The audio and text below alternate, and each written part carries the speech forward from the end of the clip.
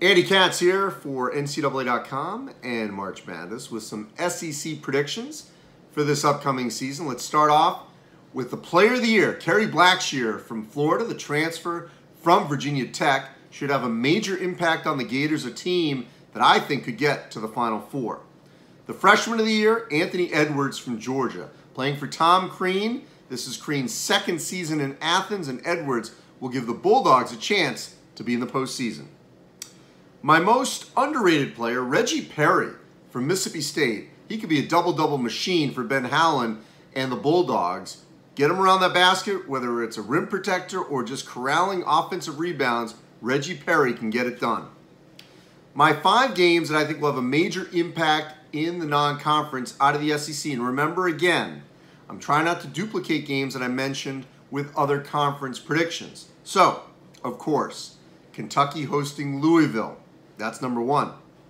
Kentucky taking on Ohio State in Las Vegas. Ohio State, more than likely, will be a team that will be somewhere in that top 4 or 5 in the Big Ten. Florida taking on a Providence team that I think will end up being at some point in the top 25 and in the NCAA tournament. That game is in Brooklyn. Gators have a really strong non-conference schedule. LSU, which ultimately I think will be in the NCAA tournament and challenge for top 4 or 5 spot in the SEC, they're going to USC.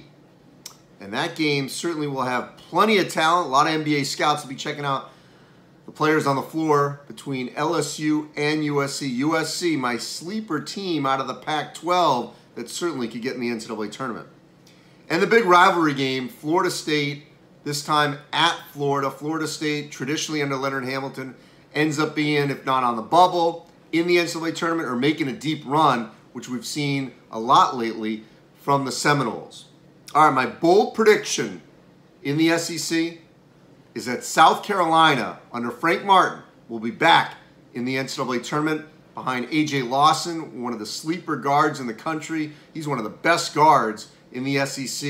He should be one of the better point guards in the country.